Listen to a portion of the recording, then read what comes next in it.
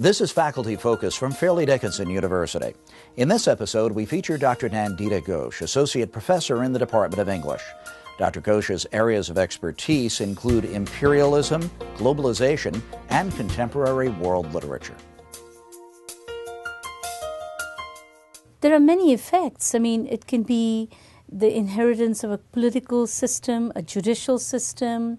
It can be the effects of having a certain kind of educational system in place, inheriting a language from your colonizer. It can be, an ideological infrastructure on various issues. It can be, a newspaper system. It can be the railway system. There are many, many things that you inherit, and that has all kinds of effects on various aspects of a culture based on the level or stage of your decolonization. The British had many effects on India. I think one of the things they did very intelligently was their way of increasing the divides. India already was a very divided society. And one of the ways in which the British were able to take over and control the country in a space of 150 years was through the divide and rule policies that they had. They would pit people up against each other. They would pit different groups against each other. And through that kind of divisive effect, they were able to have control over specific local areas, specific regions.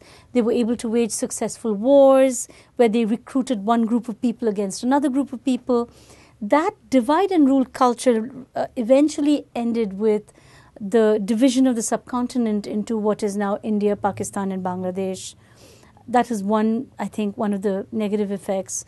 I think also the Hindu-Muslim tensions arose considerably with the colonial intervention.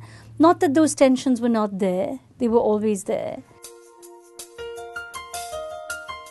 Literature from countries that were formerly colonized by could be Europe, but you can now extend that to include any country colonizing or occupying another country and then withdrawing from that country. And that country is able to talk back, explaining how the process of being colonized and what happened after independence in their own language or in the language of the colonizer. So they write their own literature, they write their own stories, they write their own narratives, where they place their own experiences at the center, where the narrative voice and the narrative perspective gives them a certain kind of focal importance which wasn't there before when they were being talked about by the very people who had colonized them.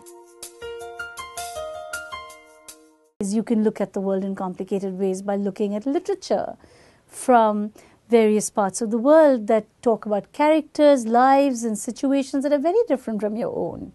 But because you're reading, sometimes the act of reading itself makes you get into another person's skin because you're being dragged in through that person's narrative perspective. Not necessarily always. Sometimes the narrative perspective can be alienating. But either way, whether you're getting sucked in and being invited to imagine conditions that you would never live in, that act of imagination and sympathy with which you stretch yourself out is the first step towards doing global travel.